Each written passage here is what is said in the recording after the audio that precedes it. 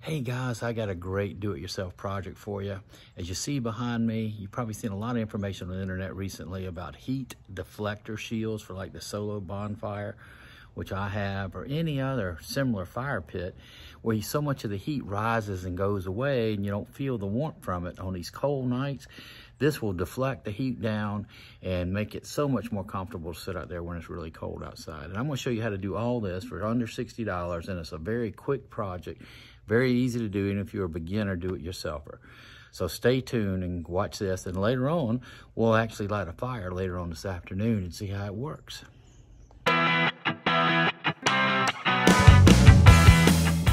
Hello, my name is Barry. This is Adventures and Stuff. It's all about our traveling adventures, outdoor fun, boating, boat maintenance, fishing, working on things, and just living life. I hope you'll join me. Please subscribe if you like this type of content. Hit the like button if you enjoy the video, and hit the notification bell to be notified of new content.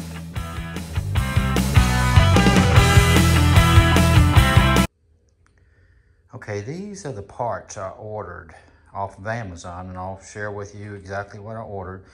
I elected to go with a 28-inch diameter pizza pan.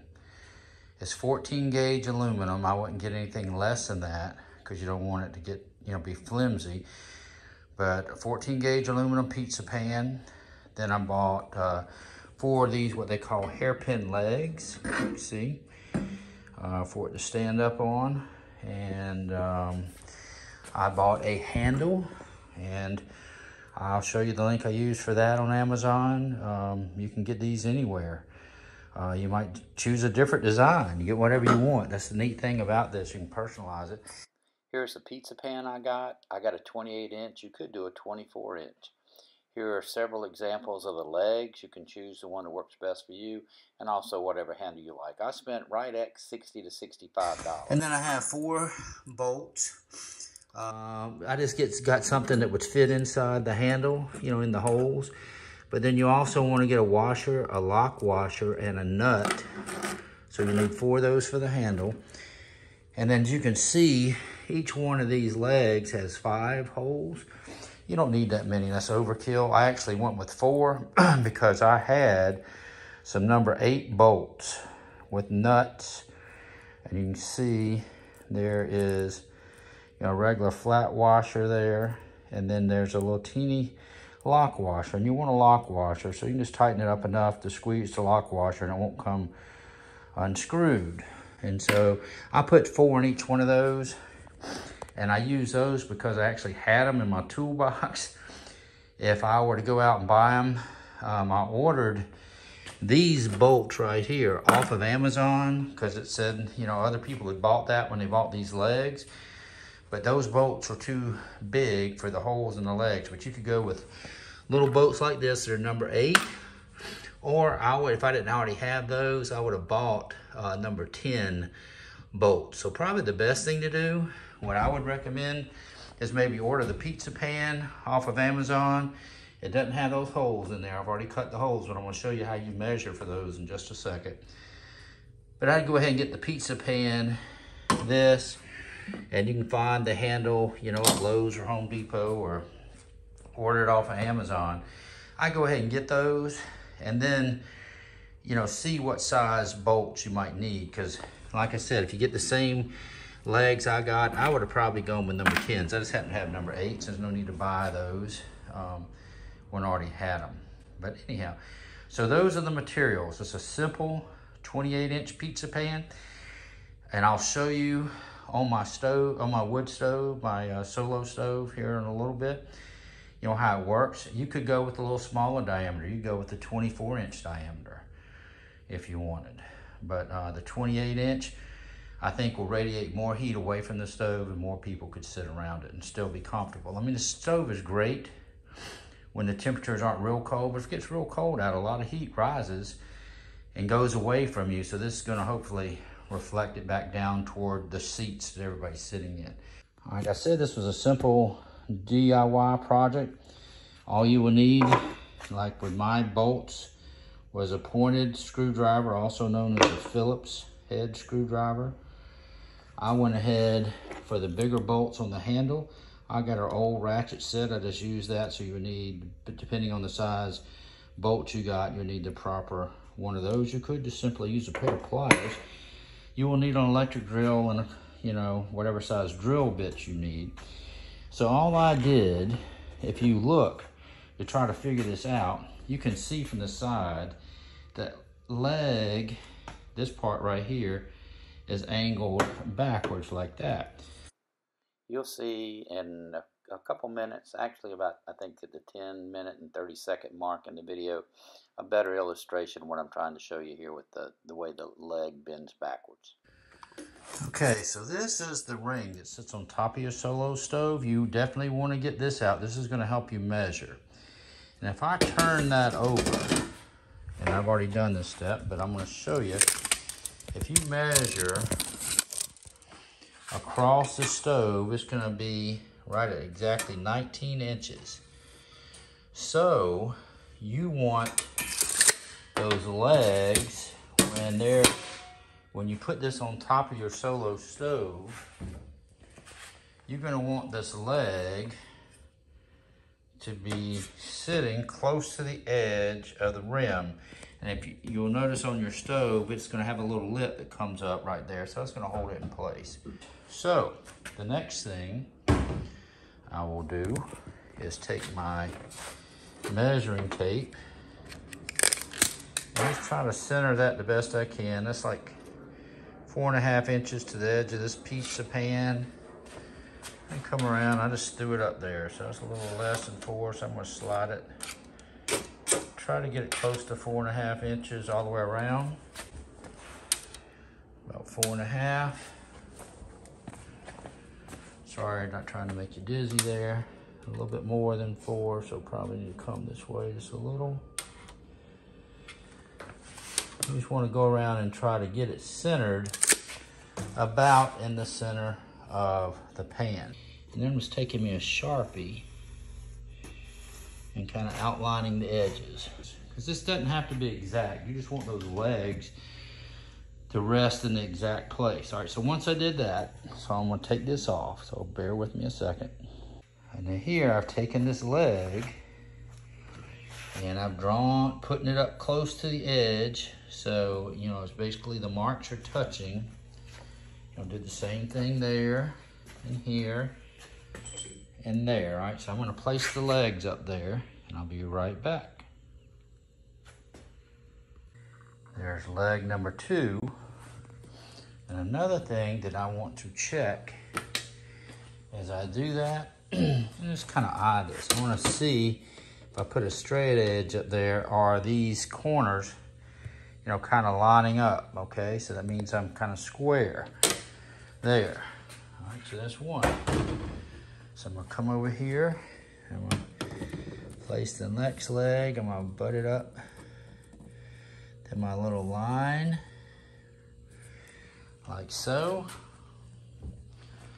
And then I'm gonna put on my final leg.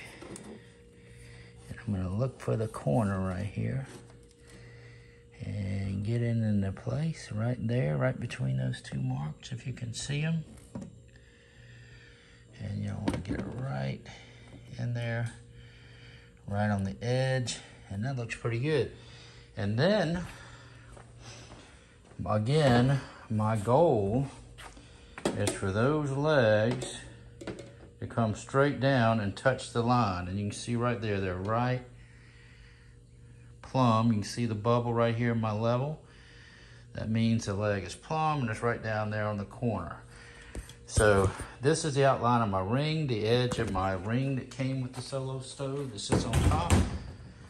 So now I know that these are going to sit there. So then, depending on what you want to do, if you used a number 10-inch screw, I mean not screw, but a bolt, you could come in and mark that hole. I might would do that one, and then do that and that. But you can, you know, mark it with your marker right there in the middle. You can see the dot, and you do that all the way around. And like I said, if I use number 8 bolts, I'd use 4 bolts per leg. If I use number 10, if you want to be safe, do 4. I do this one, this one, this one, and this one. If I use number 10 and wanted to put 3 in each leg, I'd probably do this one, and this one back here. So that basically that's the layout. So I'm gonna go ahead and screw these on, and then I'll show you how I position the handle that I actually bought. So those are the 4 pieces you need for each hole. So I know most people know this, but just in case, the order is you put the flat washer, then the lock washer, which is the smaller of the 2, and then the nut on the end. So I'll show you each step.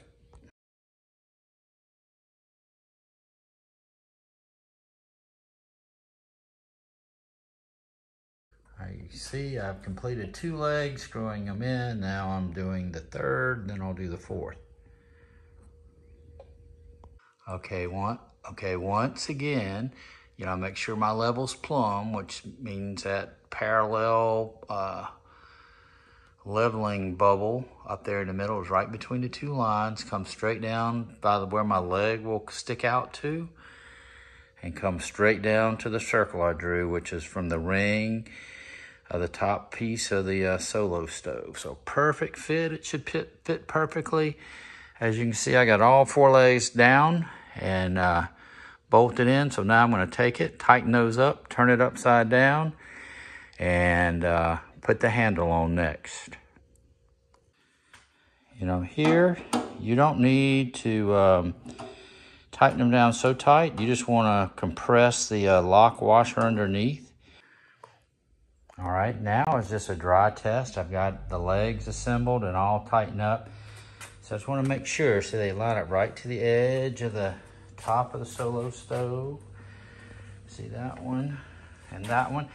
It's all just a hair, but that really doesn't matter because there's enough flex in here. When you set it down, it goes inside the rim. It's going to fit in there perfectly. And that one as well. So we've done that part. So the next thing we want to do is put the final piece on there, which is our handle. Okay, so this is the handle I chose. Again, you might want to go with one that's a rectangular shape. You can pick out anything. I'd at least try to do one, you know, this at least probably about 6, you can see this one's 6.5 inches wide. I'd probably at least try to get one that width just to make it easier to handle. So if you wanted to try to perfectly center it, you know that's 6.5, and we know we got a 28-inch pan that I told you I bought. So go across the pan, and it's actually a little bit more than 28 inches, but just barely.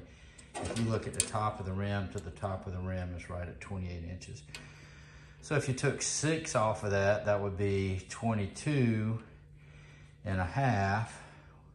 Half of 22 is 11, so it'd be like 10 3/4 or thereabouts. So if I was gonna try to find, you know, kind of like the center, you know, I'd kind of find the edge of my handle. So I put my handle on there and get to where I'm about like 10 3/4 inches from both sides. And just mark my holes right in the center. It kind of fit right dead in the center. You put it down there, and then you get your drill and just get a regular drill bit, you know, a metal drill bit. It would be preferable if you have that. And just drill, you know, your 4 holes straight down there. You can see here, I'm gonna put the bolt down in the hole as such. Then I'm gonna take the flat washer and put it up under there next, and then behind that, I'm gonna put the lock washer like that, and then the nut is gonna go on top of that, and you can tighten it down. So the other thing, you know, you can see I got 3 of the bolts down. These are actually, don't have a thing you can screw it in with a screwdriver, so I'm using my socket set, and you see this one won't quite go in there. That's okay, because sometimes when you put your drill bit down on the aluminum, start pushing down, it might move just a hair, so the holes might not line up perfectly. All you need to do is just twist it on down. You just keep on going down until it gets flush. Okay, here's the finished project. And you can see I put 4 screws into each leg, and then 4, or bolts I should say, and 4 bolts in the handle. Again, you can do whatever kind of handle you want. One word of caution, if you put this on here and you have a hot fire, don't grab this with your bare hand. You would probably want to get an oven mitt or something, or some fire pokers or something, and pick it up. Do not touch the metal, as I'm sure it get very hot. And I have seen examples where somebody gets a big thick wooden handle and puts up here. Use your own imagination. That's the cool thing about do-it-yourself projects. You can kind of do them however you want. One last thing is, as you notice, there's a smooth edge underneath here, which would be where you put a pizza if you were actually putting it. The crust would be down there. This is the bottom of the pan. So the next thing we're gonna do is we're gonna take this down in my patio in my backyard, and we're gonna put it on the solo stove. We're gonna fire it up and see how it works. Okay, I just lit the fire, getting ready for some action here. I'm gonna let it get a little hotter, get some coals going, and then I'm gonna put the heat deflector in position, and we'll see how it does. Okay, we get the fire going, getting close to the secondary burn, and actually I don't see any smoke coming out of the sides.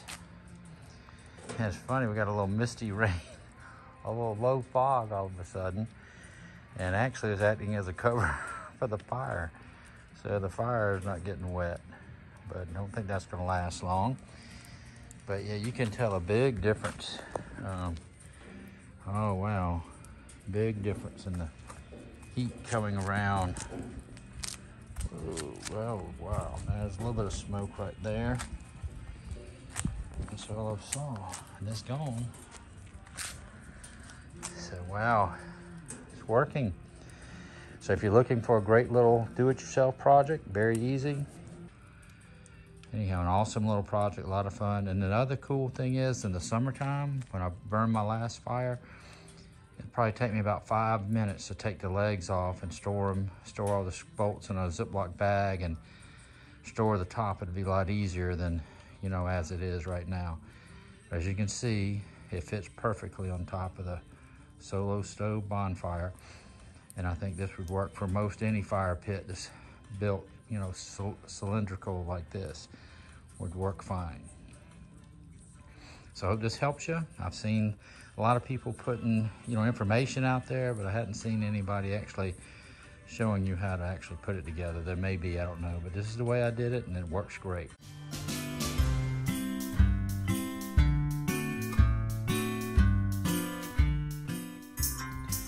Well, you can kind of see what time of year it is. It's right near Christmas time. I hope you found this video helpful, and if you did, I'd appreciate it if you'd subscribe to the channel. I do lots of stuff here, probably more about boating and fishing, but also doing some DIY projects and some traveling adventures and whatnot, but just having a good time. So if you like this, please subscribe, and if you would, hit the like button, hit the notification bell to be notified of future videos, and please make any comments. I love to read your comments and try to respond to those as well.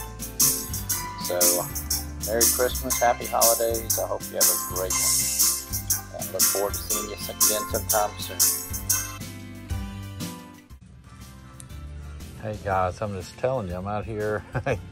It's like we've been going a couple hours with the fire, but it is really putting off a secondary burn right now, and the heat coming out from under the heat deflector is awesome. I've actually had to move a couple times back, and so I think this thing's working great. I am very excited that I built this thing, and I think we'll get a lot of use out of this winter, especially on the colder nights. It's always fun to sit by a fire when it's not so cold outside, but when it's very cold, this heat deflector is going to make all the difference in the world. So hopefully this was helpful. Take care. We'll talk to you later.